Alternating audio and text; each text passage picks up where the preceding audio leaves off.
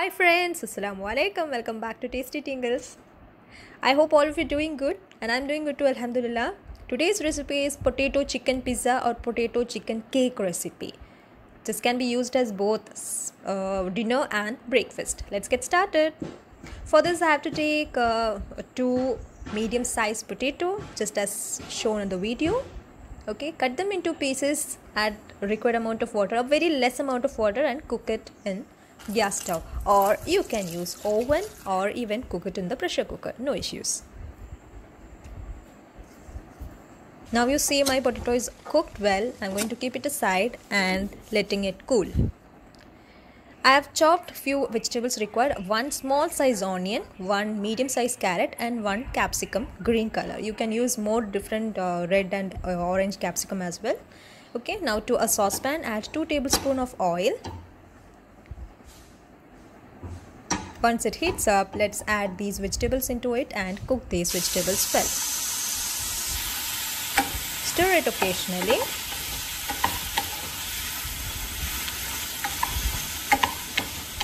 And now you see my vegetable is cooked well. To this we have to add chicken.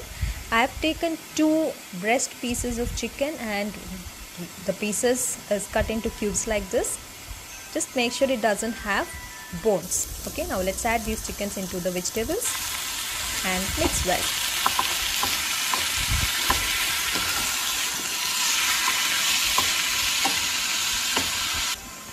Meanwhile, my potato is cooled off, so I am going to transfer it into a jar and make it into fine paste without adding water. Now you see the paste is ready. It is really fine and thick. This is how it has to be. Do not add even a little amount of water to this. Okay, let's transfer it into the bowl. Alright, now let's see, the chicken is half cooked. To this let's add 1 teaspoon of soy sauce, 1 teaspoon of tomato ketchup, and mix well. The water you see in this is not added by me, it is from the chicken. Now to this let's add the salt as per taste, 1/4 teaspoon of pepper powder. A very less amount of spices are required, okay, so do not add more. 1 teaspoon of chilli flakes. This is paprika, a little amount of paprika. If you do not have paprika, you can add Kashmiri chili powder, no issues. And mix well. Okay, now you see there is no more water in this, which means this is cooked. Now let's turn off the flame and keep it aside.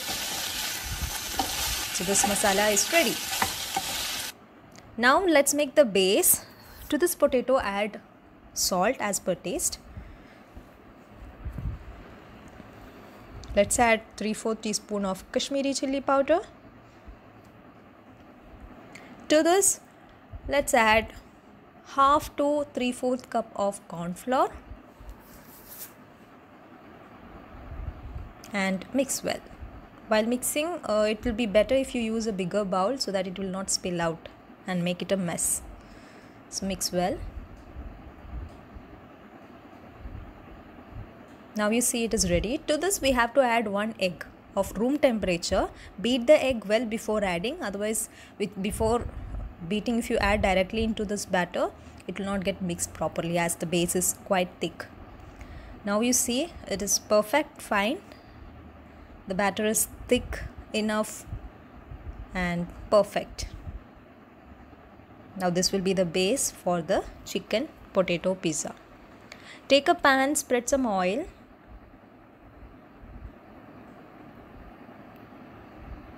To this we have to add the base of potato. Now using back of a spoon or a spatula, let's make this layer even, just like how you see in the video.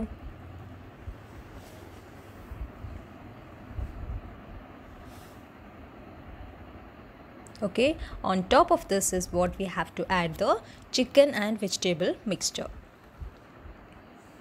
That has to be spread evenly, okay? So let's try our best to spread it evenly. You know, the moment I'm adding it into the top layer, it gets stuck it is getting stuck there, so let's do our best. Now this we have to cook in medium to low flame for about 8 minutes by closing it with the lid. So keep the lid closed, okay? That will help the top layer to cook well, because we are not going to flip the side. Now you see, after 8 minutes on low to medium flame, it is cooked well, ready to serve. This is very simple. Anyone can try this. If you like my video, please hit like, share, subscribe to my channel, and thank you for watching. Stay tuned for more interesting videos. See you in my next video. Until then, take care. Bye bye. Please don't forget to subscribe.